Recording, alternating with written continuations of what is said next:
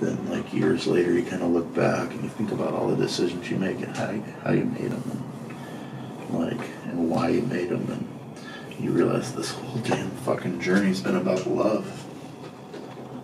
You know, my whole artistic journey's been about love, and that's pretty much it. There's nothing else really about it. I met Henry on a Friday afternoon on the way to happy hour 10 years ago during a kind of a rough period in my life, and two gentlemen walked towards me on the sidewalk, and they had an adorable dog with them, and so I just tried to, greet the dog and give him some love, and the dog wanted absolutely nothing to do with me.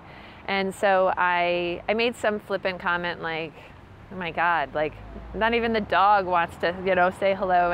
And Henry, turns out, I didn't know at the time, said, well, maybe this will help. And he handed me a card. On the card was Henry's artwork. And next to it, it said, "You are a beautiful creature." And I got a little teary and just so taken aback with the fact that he gifted something to me that I really needed at that moment. So I'm going to go to his hug show, and it'll be the first show that I've seen. And I'm just excited to hug him and to be hugged by him, and just to share my thanks for being who he is and showing up every day and doing hard work and doing beautiful work. So thank you, Henry.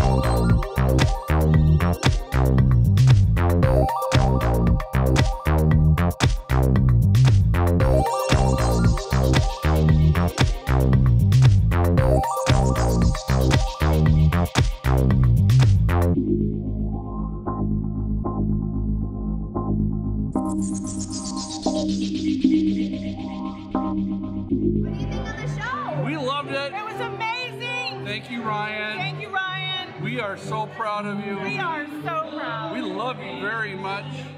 What do you guys think of the show? Wonderful. Awesome. Can't miss it, you know. We have so much fun here. The art is awesome and people are great. We just love the whimsical style that, you know, Henry has, and so we love to come and see all the new stuff he's working on and completed. We've been dying to come. Every year it gets a little bigger, a little better. It's great to have the color back.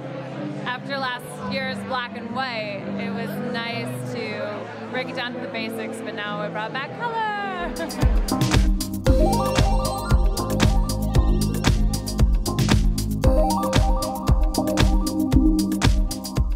This guy, he came to the art show, he was excited and he stayed after to sleep. He wanted to see the artist, we didn't get to meet him, but he sure was happy in his red shirt, corduroy vest, little sleeping boy.